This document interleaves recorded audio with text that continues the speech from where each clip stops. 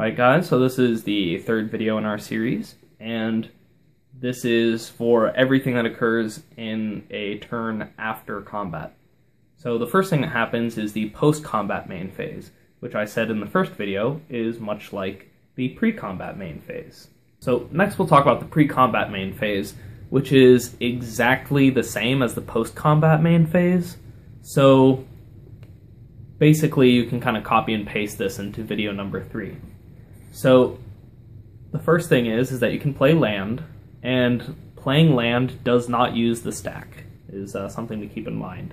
You can play any spell type, so creatures, artifacts, enchantments, and you can play instants, of course, and this main phase is over after both people pass priority. So basically, when your first main phase comes up, you say, nothing main phase 1, and they say, okay, then it's over. Then there's the end step. So the end step is anything that triggers at the beginning of the end step triggers, and then the active player gets priority. And then that's it. So it's kind of like a place where it's your last chance to cast an instant on your opponent's turn, for example. That's where the end step is most commonly used. So, for example, drawing at the end of their turn or whatever.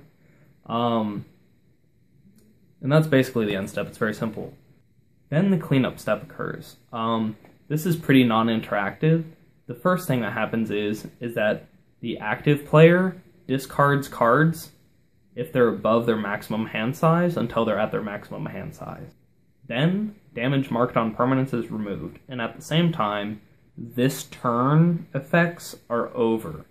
So if it says, like, your creature gets +3/+1 until end of turn, in the case of Titan Strength, this is where that +3/+1 stops.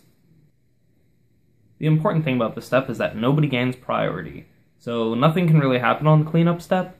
In the comprehensive rules, they say if something were to happen, then basically you would get to play all the instants and whatever that you wanted if an ability triggered or something, and then afterwards another cleanup step would occur, and another one until things stop triggering and things stop dying, until it can truly clean up the end of the turn.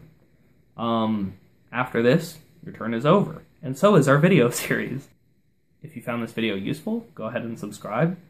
My name is Luke, this has been MTG Degree, and I'll see you next video.